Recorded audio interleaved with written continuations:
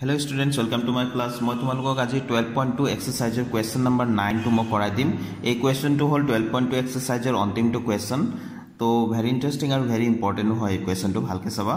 যে ট্ৰেপেজিয়াম আকৃতিৰ এখন পথাৰৰ সমান্তৰাল বাহুবোৰ 25 মিটাৰ আৰু 10 মিটাৰ। অসমান্তৰাল বাহু দুটা 14 মিটাৰ আৰু 13 মিটাৰ। পথাৰখনৰ কালি উলিওৱা। পথাৰখন কেনেকুৱা বুলি কৈছে? ট্ৰেপেজিয়াম আকৃতিৰ। এটো ট্ৰেপেজিয়াম বুলি কাক কয় আমি জানিব লাগিব।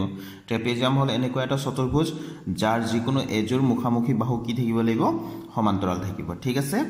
তো আমি এটো এটা কৰিবলৈ চেষ্টা কৰো। প্ৰথমতে আমি লিখি ললো স্টুডেন্টস। ধৰা হল প্ৰদত্ত ট্ৰেপেজিয়ামটো ABCD যাৰ AD আৰু BC বাহু দুটা সমান্তৰাল। AD মানে এটো BC বাহু এটো সমান্তৰাল। ঠিক আছে? গতিকে এই চিত্ৰমতে আমি AD 10 metre, BC 25 metre, AB 13 metre, DC 14 metre আমি লিখি ললো। ঠিক আছে? তো এই স্টুডেন্টস আমি DC সমান্তৰাল AE ৰেখা টানি দিলো আৰু ইয়াত লিখি দিলো DC সমান্তৰাল AE টনা হল। এতিয়া দেখি আছো এতিয়া ভালকে লক্ষ্য কৰা ADCE এই চতুৰ্ভুজটো এটা কি হ'ব? সমান্তৰিক হ'ব। কিয় সমান্তৰিক? কাৰণ AD আৰু EC আগৰ পৰা সমান্তৰাল আছিলে। কাৰণ BC সমান্তৰাল যেহেতু EC সমান্তৰাল হ'ব AD ৰ। আকৌ আমি এতিয়া অঙ্কন মতে আমি টানি দিলো DC আৰু AE সমান্তৰাল নহয় জানো? গতিকে বিপৰীত বাহুবিলাক সমান্তৰাল হলে ই এটা সমান্তৰিক। সমান্তৰিক হলে কি হ'ব? সমান্তৰিক হলে বিপৰীত বাহুবোৰ সমান হ'ব। গতিকে এই বাহুটো যদি 10 মিটাৰ আছে, EC বাহুটো কিমান হ'ব? 10 মিটাৰ হ'ব। ঠিক আছে? আৰু এইফালে DC যদি 14 মিটাৰ আছে, AE টো কিমান হ'ব? 14 মিটাৰ হ'ব। হয়নে? এতিয়া লক্ষ্য কৰা ইৰ পৰা C লৈ যদি 10 মিটাৰ হয়, B ৰ পৰা C লৈ সম্পূৰ্ণ কিমান আছিল? 25 মিটাৰ। তো ইৰ পৰা C লৈ যদি 10 মিটাৰ হয়, বাকি থকাখিনি কিমান হ'ব এটো? বাকি থকাখিনি এইখিনিৰ পৰা এইখিনি লৈ ই বিন্দু লৈ B ৰ পৰা E লৈ হ'ব এটো 15 মিটাৰ। হয়নে? 15 মিটাৰ। কিয় মই ইয়াতে এইখিনিতে লিখি দিব পাৰিলো হয়, কিন্তু ইয়াত লিখাৰ কাৰণ এটা আছে। মই ইয়াতে ড্ৰয়িং এটা কৰিব লাগিব। তো এটো 15 মিটাৰ হল। তো এই কথাখিনি মই ইয়াতে লিখিম। তাৰ আগতে আমি এই বিন্দুৰ পৰা BE ৰ ওপৰত এডাল লম্ব টানিম। এই বিন্দুৰ পৰা BE ৰ ওপৰত এডাল লম্ব ৰেখা টানিম। ঠিক আছে? এনেকে সিধাকৈ টানি দিলে হল লম্ব ৰেখা। ইয়াৰ নাম দিম P। ঠিক আছে? তো ট্ৰেপেজিয়ামৰ কালি উলিওৱা সূত্ৰটো আমাৰ মনত আছে নে নাই তোমালোকৰ? তো ট্ৰেপেজিয়ামৰ কালি উলিওৱা সূত্ৰটো আছিলে যে হাফ পূৰণ 1/2, হাফ মানে 1/2, হাফ পূৰণ সমান্তৰাল বাহু দুটাৰ যোগফল ইনটু সেই বাহু দুটাৰ মাজৰ লম্ব দূৰত্বটো। গতিকে এই AP টো যেহেতু AD ৰেখাৰ পৰা AD ৰেখাৰ এই বিন্দুৰ পৰা BC ৰেখালৈ যেহেতু লম্ব টানি আছো, গতিকে এইটো হৈ যাব এইডাল ৰেখা আৰু এইডাল ৰেখা। তাৰ মানে AD ৰেখা আৰু BC ৰেখাৰ মাজৰ লম্ব দূৰত্ব। গতিকে আমি এই AP ৰ মানটো উলিয়াবলৈ চেষ্টা কৰিম। ঠিক আছে? তো AP ৰ মানটো আমি কেনেকৈ উলিয়াম? আগতে ABE ত্ৰিভুজটো দেখি আছে, এই ত্ৰিভুজটোৰ আমি কালি উলিয়াই লম হিৰনৰ সূত্ৰমতে। তো কালি উলিয়াই লৈ পেলাই AP ৰ আমি দিকটো আমি নিৰ্ণয় কৰিম। কেনেকৈ নিৰ্ণয় কৰিম আমি চাওঁ আহা। AD সমান্তৰাল EC, AD সমান্তৰাল EC, কাৰণ আমি লিখিম যেহেতু AD সমান্তৰাল BC এটো দিয়া আছে আমি লিখি দিলো। ঠিক আছে? তো এটো হ'ব এতেকে ADCE এটা কি হ'ব? সমান্তৰিক। সমান্তৰিক যদি হয় তেনেহলে বিপৰীত বাহুবিলাক সমান হ'ব। AD সমান EC, AD সমান EC ইকুয়াল টু 10 মিটাৰ হ'ব। আকৌ DC সমান AE, DC সমান AE ইকুয়াল টু 14 মিটাৰ হ'ব। কিয় হ'ব? আমি ইয়াত লিখি দিম কাৰণটো। লিখি দিলো সমান্তৰিকৰ বিপৰীত বাহুবোৰ সমান। এতেকে আমি এই BE ৰ মানটো উলিয়াই দেখাব লাগে। ঠিক আছে? ইয়াতে আমি BE প্লাস EC, BE টুকুৰা আৰু EC টুকুৰা মিলি সম্পূৰ্ণ BC হৈছে। ইয়াত লিখিম যেহেতু BE প্লাস EC এই দুটা টুকুৰা মিলি পেলাই কি হৈ আছে? BC হৈ আছে নহয় জানো? তো BE ৰ মানটো আমি উলিয়াব লাগে। তো BE ৰাখিম প্লাস EC ৰ মানটো আমি 10 মিটাৰ পাইছো। EC 10 মিটাৰ আৰু BC ৰ মানটো সম্পূৰ্ণ 25 মিটাৰ আছিল। তো BE কিমান হ'ব?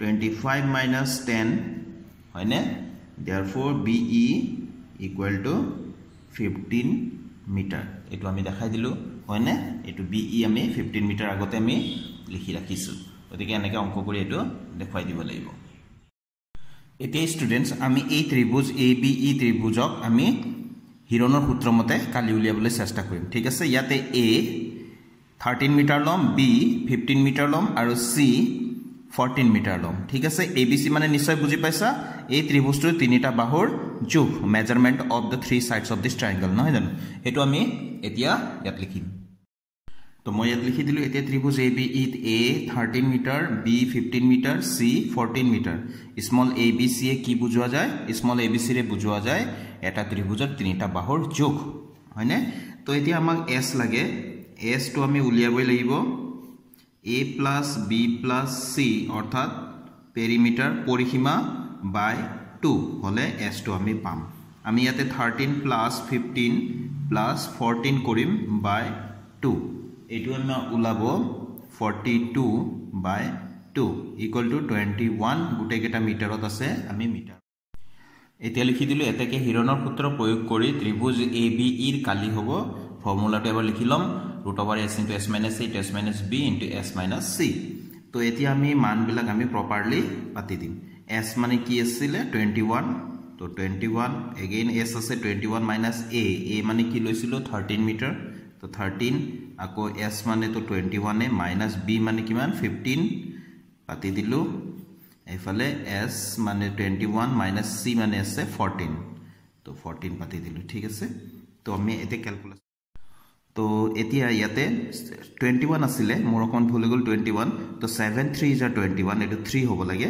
হয়নে 7 3 is 21 21 ৰ পৰা আকৌ 13 বিয়োগ গল এটো 18 সৰি 8 হল 21 ৰ পৰা 15 মাইনাস কৰিলে 6 হ'ব 21 ৰ পৰা 14 মাইনাস কৰিলে 7 হ'ব তো এই 21 মানে কিমান 7 3 is 21 তো এটো 7 এটো 7 7 স্কয়ার পাতিলো a 3 টু আমি ইয়াত 3 লিখিব লাগিব 8 মানে কিমান আমি পাতিলো 2 into 2 স্কয়ার 2 দুগুণ 4 দুগুণ 8 6 মানে 2 into 3 ঠিক আছে এতিয়া আমি স্কয়ার আমি বনাম গুটে কেটাৰে 7 স্কয়াৰ হল a3 মিলিপ্লাই 3 স্কয়াৰ লিখিব পাৰো a2 লিখি মিলি 2 স্কয়াৰ হৈ গল a2 স্কয়াৰ তো আগৰ পৰাই আছে তো এতিয়া আমি স্কয়াৰ থকাৰ কাৰণে গুটেই বিলাক বাহিৰলৈ ওলাই আহিব তো কিমান হৈ গল এটো তো 7 3 21 এটো 42 হৈ গল 84 মিটার আসলে এটো যেহেতু কালি হয় মিটার স্কয়ার আমি লিখিব লাগিব এটো আমি কি পালো কার কালি পালো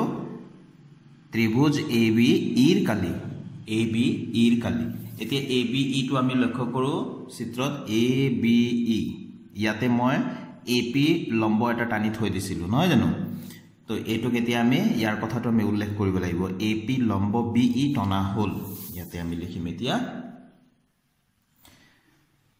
AP লম্ব BE টনা হল ঠিক আছে এতিয়া সোয়া AP লম্ব BE টনা হল যেহেতু AR স্মল লেটারত AR লিখিলে কালি বুজোৱা যায় আৰু ব্ৰ্যাকেটৰ ভিতৰত ABE লিখিছো তাৰ মানে ABE ত্ৰিভুজৰ কালি সমান 84 মিটার স্কয়ার অকমান আগতে পালো তো ABE এর কালিটো আকৌ আমি ফর্মুলা যদি লিখো হাফ পূরণ ভূমি পূরণ উচ্চতা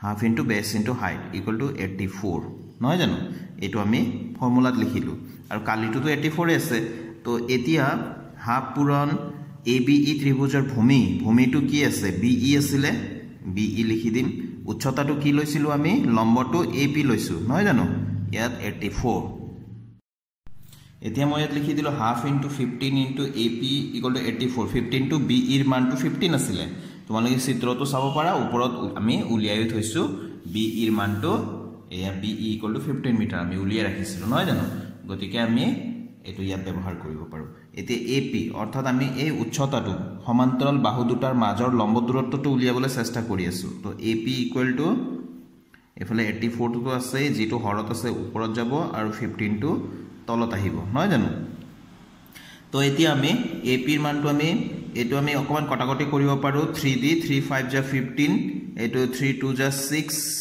6 3 6 যা 3 8 जा 24 no 3 8 जा 24 3 2 जा 6 ইয়াতে 2 থাকিলে 4 হল 3 8 जा 24 তো আমি AP টু কিমান পাম মই ইয়াতে লিখিছো AP ইকুয়াল টু কিমান পালো 28 into 2 মানে এটো 56 by 5 এটো মিটার পালো এটো AP যেহেতু উচ্চতা হয় উচ্চতার আমি ইউনিট অফ মেজারমেন্ট তো একক তো আমি মিটারতে দিব লাগিব বা সেন্টিমিটার ইয়াত মিটারত আছে গতিকে মিটার দিম এতিয়া আমি এটো আমি উচ্চতাটো পাই গলো উচ্চতাটো পাই যোৱাৰ লগে লগে এতিয়া আমি এই যেটো ট্ৰেপেজিয়াম আছে ABCD ইয়াৰ আমি কালিটো সহজতে উলিয়াব পাৰিম এতিয়া স্টুডেন্টস আমি লিখিম এটাকে ABCD ট্ৰেপেজিয়ামৰ কালি হাফ পূৰণ সমান্তৰাল বাহু দুটাৰ যোগফল সমান্তৰাল বাহু দুটা কি আছিল চিত্ৰত AD আৰু BC সেই দুটা বাহুৰ জোখৰ যোগফল ইনটু হিহঁতৰ মাজৰ লম্ব দূৰত্বটো কি আছিল AP আছিল গতিকে আমি এনেকৈ লিখি দিলো হাফ পূৰণ AD + BC ইনটু AP এই চিত্ৰটোৰ মতে ঠিক আছে আমাৰ চিত্ৰৰ মতে গতিকে হাফ ইনটু AD ৰ মানটো আছিল 10 মিটাৰ আৰু BC ৰ মানটো আছিল 25 মিটাৰ আৰু AP ৰ মানটো আমি পাইছিলো অকমান আগতে কিমান পাইছিলো 56 by 5 ঠিক আছে এতিয়া আমি ক্যালকুলেশনটো কৰিব লাগে হাফ ইনটু এটো কিমান হৈ যাব 35 ইনটু 56 by 5 এই 5 দি 35 ক কাটিব পাৰো 5 7 যা 35 তাৰপিছত এই 2 ৰে 56 ক কাটিব পাৰো 2 2 যা 4 আৰু 1 থাকি গল নহয় জানো তো 16 হল 2 8 যা 16 এতিয়া আমাৰ থাকি গল 7 আৰু 28 তলৰ গুটেখিনি কটা গল এই 1 টো আৰু পূৰণ কৰি লাভে নাই তো 7 আৰু 28 মাল্টিপ্লাই কৰি দিয়া 7 8 যা 56 ক্যাৰি 5 7 2 যা 14 আৰু 5 19 196 এককটো কি আছিল মিটাৰ আছিল তো আমি মিটাৰ স্কয়াৰ লিখিব লাগিব তো ABCD ট্ৰেপেজিয়ামৰ কালি উলাব দিয়া আছিল আমি আনসাৰটো পাই গলো ঠিক আছে এই ধৰণে তোমালোকে লাহে লাহেকৈ ধুনিয়াকৈ স্টেপ বাই স্টেপ কৰি যাবা আশা কৰো তোমালোকে এই ভিডিওটোৰ জৰিয়তে কোৱেশ্চন নম্বৰ 9 টো বুজিবলৈ সক্ষম হৈছা তো তোমালোকে প্ৰেক্টিস কৰি থাকিবা thank U students keep watching my channel